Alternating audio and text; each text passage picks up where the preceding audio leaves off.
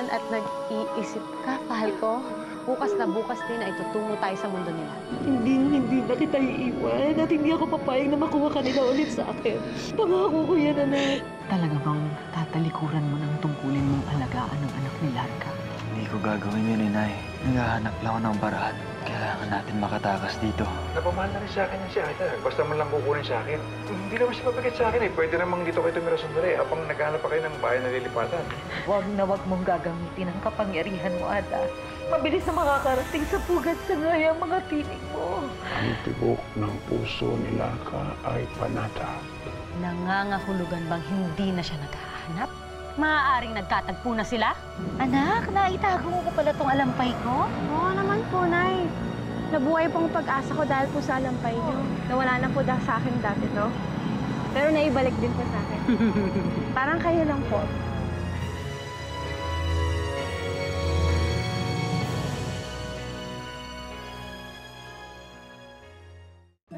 Henty, buti dito ka mag-New Year. Hindi mo mamimiss ang mami mo? Tita, busy po kasi siya sa New Year's Day. But she will come home next year para enroll ako dito. I'm so excited to study here. Oh, why don't you go to our alma mater?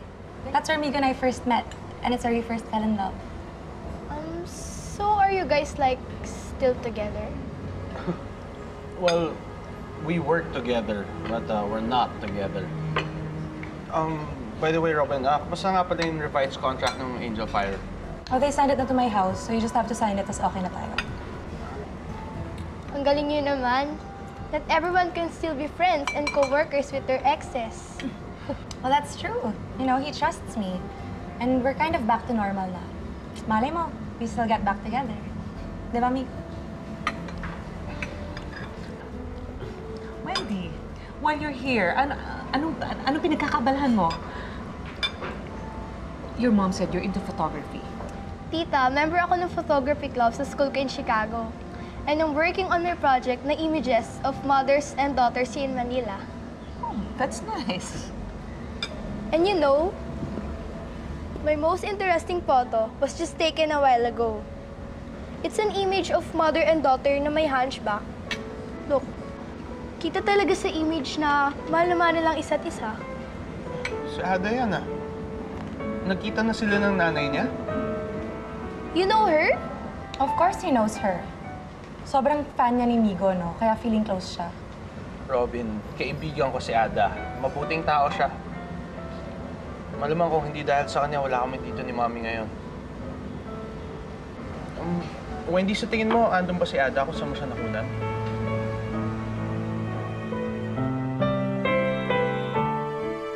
Ada? Ada? Nakita na pala ulit kayo ng nanay mo. Paano mo nalaman? Nakunan ka kasi kanina ng litrato ng pinsan ko. Si Wendy, pinsan ko galing States. Photographer siya. Hi, Ada. I'm Wendy. I hope you don't mind that I took some pictures of you and your mom. Wendy, si Ada kasi tsaka yung nanay niya, medyo matagal sila nagkahiwalay. Ngayon lang sila nagsama ulit. Kaya naiintindihan ko yung hirap at pangungulila ni Ada nung nawawala yung nanay niya. Salamat, Sir Migo. Hindi ko alam na karamay pala kita sa mga problema ko. Alam ko din naman kasi yung pakiramdam na mawala ng magulang, Ada. Paano pa kaya yung pinagdadaanan mo? Hinahanap mo yung nanay mo at hindi mo alam kung buhay pa siya. Kaya pakiramdam ko nawalan din ako ng problema nung nalaman ko na nagsama ulit kayo ng mami mo. Matagal na kayo magkakilala, kuya. Parang may connection kayo. Ay, Ada, can I take another shot of you? Ha? Ay, sorry. Okay.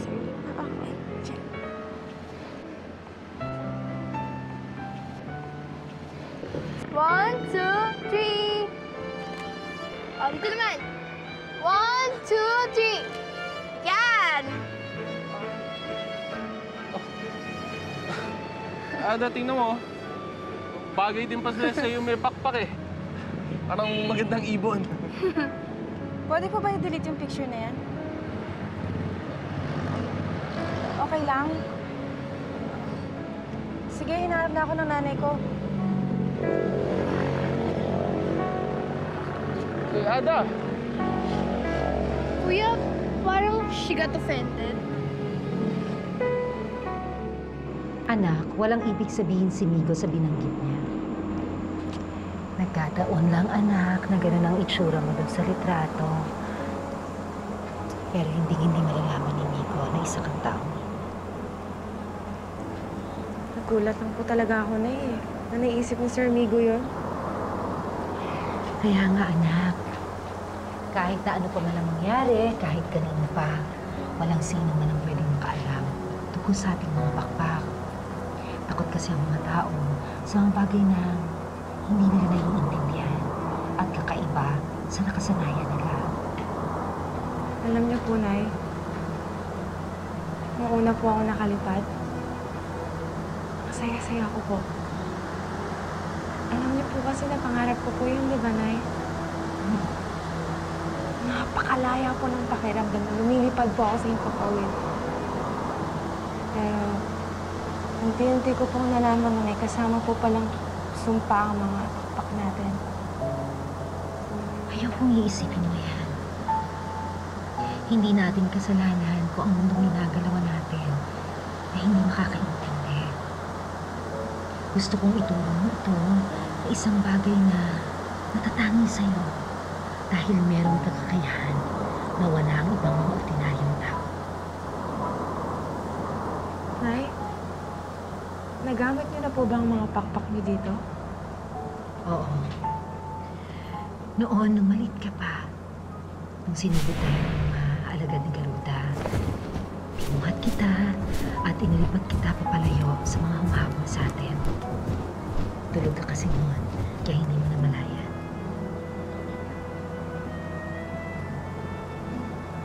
Nay, pwede ko po ba makita ang mga pakpak niya? Sige.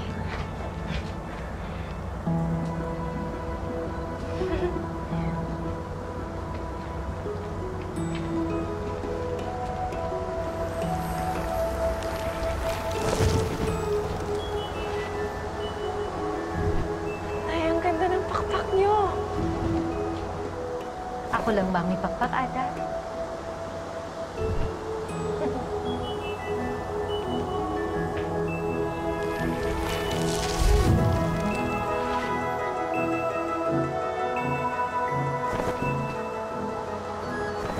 Ada, anak, napakaganda mong ipong Adarna.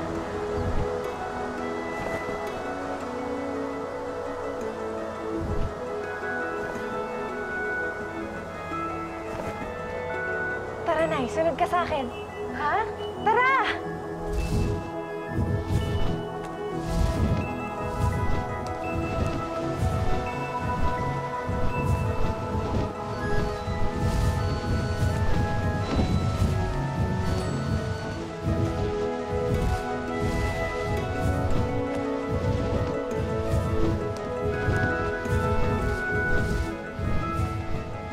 I'm so sorry for making you come so late, ha? Pero I need you to sign some documents. Bukas na kasi aalis yung client.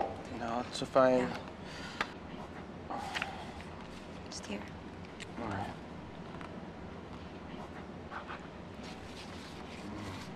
Last one. Okay, thank you. Yeah, thanks. I have to go. Wait, I made some dinner. Dito ka muna. Eat muna. Well, I already had dinner. Thanks anyway. I really have to go. Thank you. Oh, wait. We can have some drinks first. 2 bottoms up lang. Come on. Ito na yung thank you mo sa akin because I got you that new endorsement deal. Come on.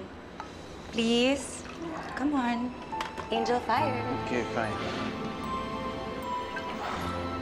Oh, have a seat. Come on. Dalawa lang. Cheers. To the new deal. Yes.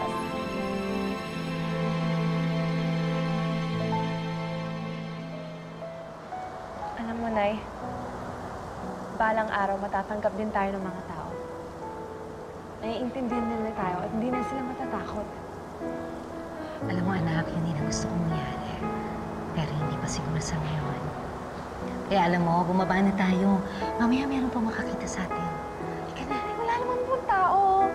Kailan pa natin magagawa to? Naku, Ada, halika na. Bumaba na tayo. Nay, Nay. Huwag na po kayo mag-isip. Ngayon ko lang po kayo makakasama makalipad, oh. Naku, ikaw talaga. Sige na nga. Nahahawa tuloy ako sa'yo eh.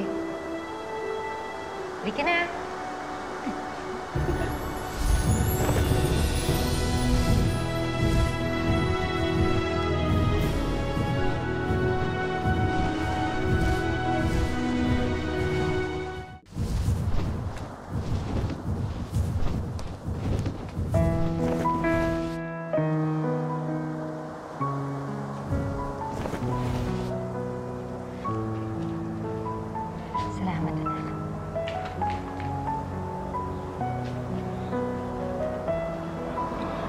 Alam mo, anak, isa kang ng ganap na taong ipon.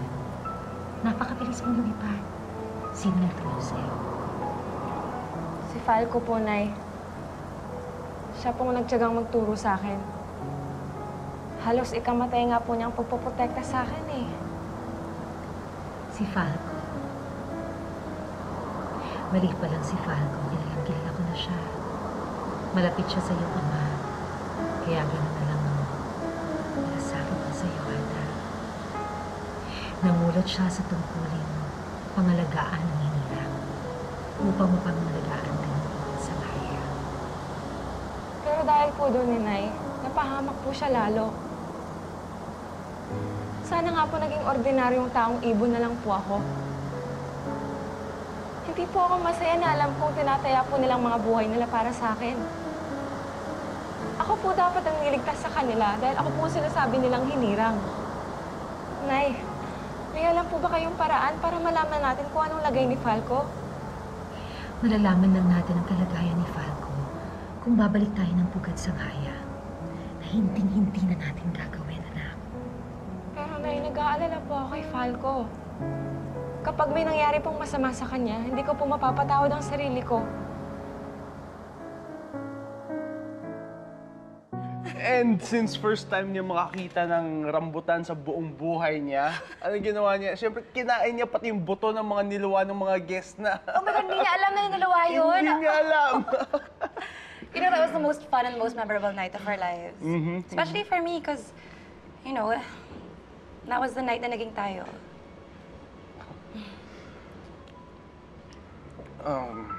Anyway, I think I have to go.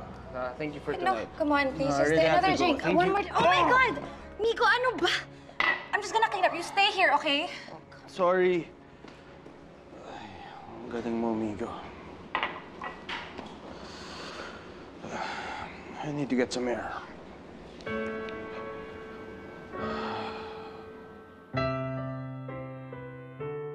Nay, sana may magawa naman po ako para matulungan si Falco. O kaya lahat po na nangangailangan. Para naman po may saysay mga pakpak ko. Anak, marami ka naman pwedeng tulungan nang hindi ka lumilipad. Walang lugar ang mga pakpak natin sa mundo nito. Yun ang kailangan mo tanggapin. Siguro nga po, Nay. Naghahanap po talaga ako ng mga bagay na imposible. Anak, Ada, walang masama sa imposible. Pero sa ngayon, kailangan nating maging ordinaryo sa mundo ng tao. Lumalalim na ang gabi sa lalim ng pinag-uusapan natin. Halika na, umuwi na tayo.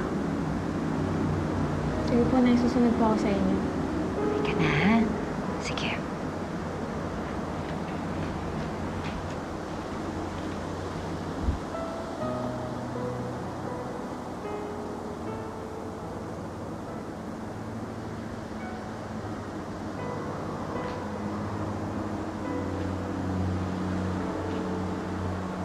Ganon. May kakayahan nga ako magpagaling ng tao pero hindi ko naman pwedeng gamitin. May mga pakpak na ako. Pero hindi naman ako pwedeng lumipad.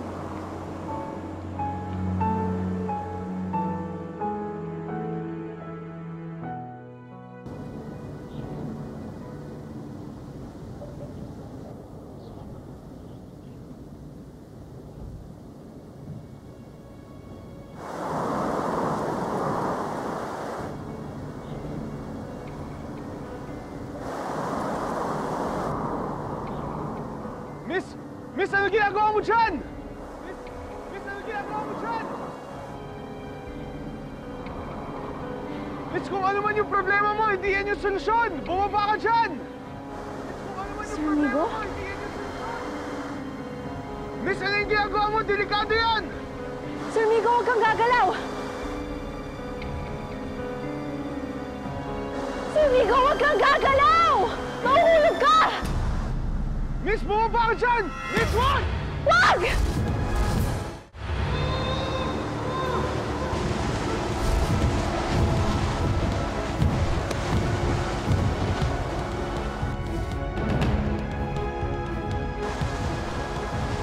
Mommy, look, she's flying.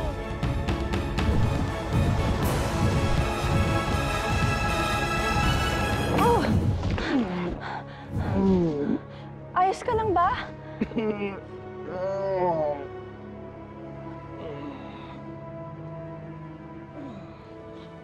Okay ka lang ba?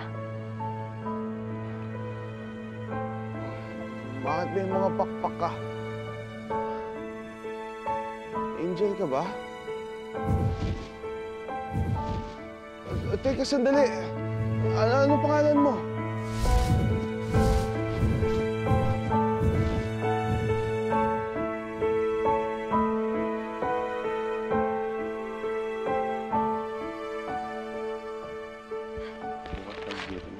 Guard! Bakit, ma'am? May lalaki pong nakaratay sa likod ng building. Baka kailangan niyo pong dalhin sa ospital. Tara, punta namin.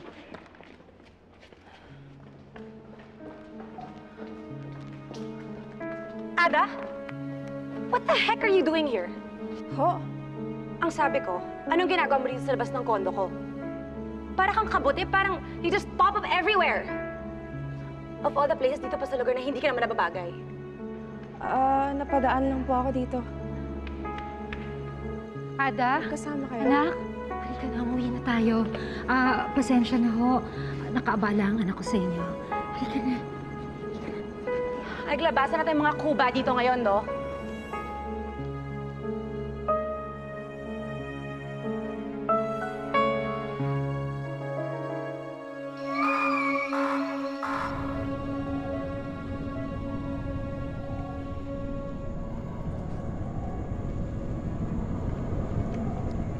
Gising na, mga hangal. Oras na para ituro mo sa amin kung nasaan ang hinirang. Patawad, Garuda. Ngunit hindi namin magagawa yun. Lapastangan. Nangako ka sa akin, Falco. Hindi namin ituturo sa iyo kung nasaan ang hinirang. Handa na kaming mamatay bago mangyari yun. Unahin mo na ako. Maghintay ka, Talisay. Dahil yun din naman ang kahantungan mo at 10 ng iyong kaanak. Sa ngayon, may iba akong balak. Ilabas si Falco. Dalhin sa ibang kulungan at paulit-ulit na pahirapan hanggang siya na mismo ang bumigay. Dali!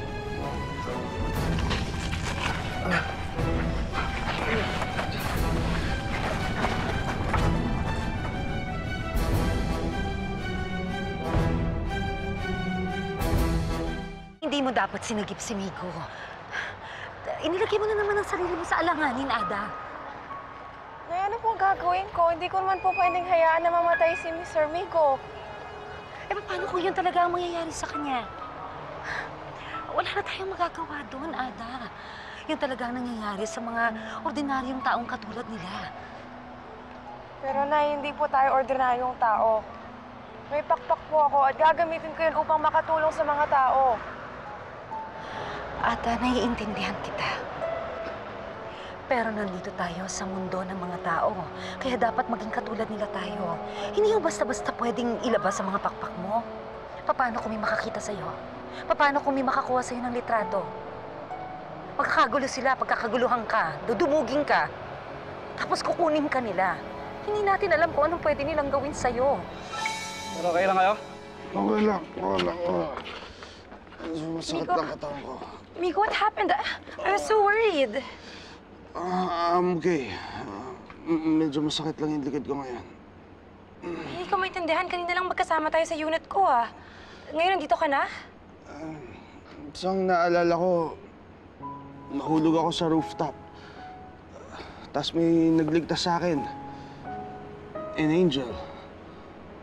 Hindi ko na po iniisip ang mga yan bago tumulong sa ibang tao.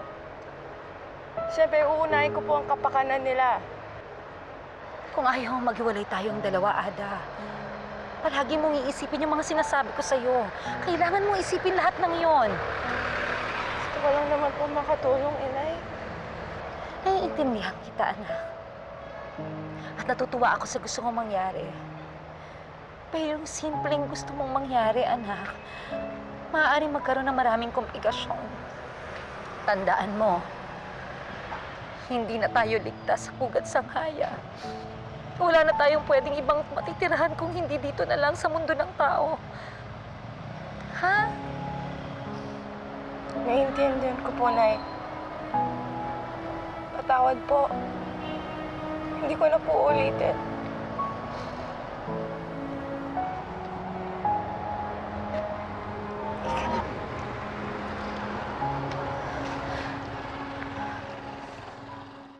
Sir, parang napasarap ng inuman, ah. Hindi, Manong. Totoo. May nagligtas sa akin. Hindi ko nga masyado nakita yung mukha niya, pero ang ganda niya. Ang lambot pa ng kamay niya. Nagpakilala sa inyo, sir? Hindi nga. Sayang, umalis agad. Baka kung saan langit kayo nang galing kanina, sir. Okay, enough of this crap. Okay, guards, tulungan niyo ako. Ipasok siya sa kotse ko. Migo, I'll take you to the hospital, okay? Kunin ko lang yung kotse. Okay, ma'am. Tara, sir. Oh, teka lang, ha.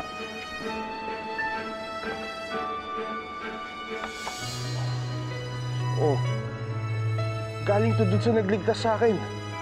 Sabi ko sa inyo, totoo siya eh. Oh, ayaw, pruweba, oh. Tara na po, sir. Tara na po.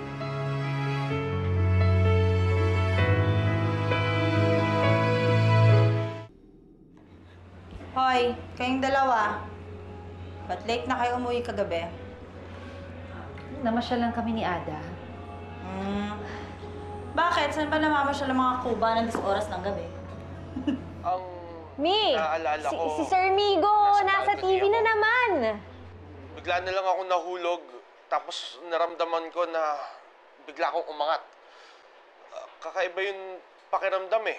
Iba talaga siya. Nung dumilat ako, nakita ko na lang na nasa area ko, lumilipad. Wow! May lipad. Lakas ng amat. May sumalo sa akin. Nakita ko yung mga pakpak niya. Hindi ko alam kung anghel siya o ano. Pero niligtas niya ako. Sigurado ba kayo sa mga sinasabi niyo? Nahawakan ko siya. Kinausap rin niya ako. Hindi ko alam kung anghel nga ba talaga siya o ano. But I just want to say thank you. Thank you kasi niligtas mo ako. Maraming salamat, my angel. I wish that I could see you again. Kahit sa panaginip lang. Ay, naku, Migo, magpasalamat ka, pogi ka, kahit mukha kang timang dyan sa pinagsasabi mo. Tsaka may paanghel-anghel pa. Ang lakas ng tama. Ano ba nasinghot niyan? Ha? Sandamakmak na katol. Malamang. Huwag mo naman gawin for yung boss ko! Hindi ka ano! Ay, eto. O, ano, seryoso? Seryoso lang yung itsura. Anong problema mo? Hindi. Baka naman kasi nagsasabi ng totoo si Sir Migo. Ay, pinagsasabi nito. Hindi naman siguro siya harap sa TV kung magsisinungaling siya. Ayokong makinig sa'yo. Alam mo, yung utak mo napunta na dyan permanente sa ano mo, likod mo. Kaya kung ano-ano pinagsasabi. Pwede ba? Wala akong panahon sa mga ganyan, yung mga bubisang tulad mo. Halika na nga, ma! Teka lang, tinatapos. Halika na. Perfect na yan. Halika na.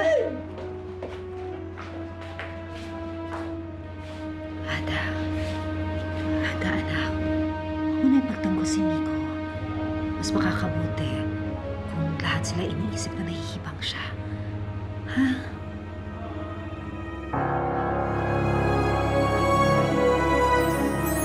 Anong gagawin natin sa buntot pusa, Ima? Panandali ang gamot ito sa laso ng daldalit na nainom ni Larka. Ngunit hindi nakakatiyak na makukuha niya yan, Ima. Napakalawak ng mundo ng mga tao. Umasa tayo na ililipad dito ng hangin para makarating kung saan siya manaroon. Wala silang magagawa dahil nakatakdang mamatay ang ina ng hinirang. Siyang tunay. Hindi naman sa minamadali kita, anak, ha? Gusto ko lang na kami mag-aalaga sa'yo. Kung may mangyari sa akin.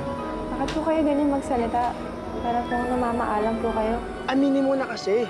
Type mo rin si Ada. Hindi ako tulad mo na nagkakagusto sa mga tipo ni Ada. Lakasan mo yung loob mo. Para kapag nangyari yung ayaw natin mangyari, kaya mo siyang harapin. Hindi ko pwedeng gawin yun. Nanay ko yun. Hindi siya pwedeng mawala, Bessie. Diyos ko, anak. Patawarin mo ako. Hindi mo dapat malaman na ano ba na sakit ko.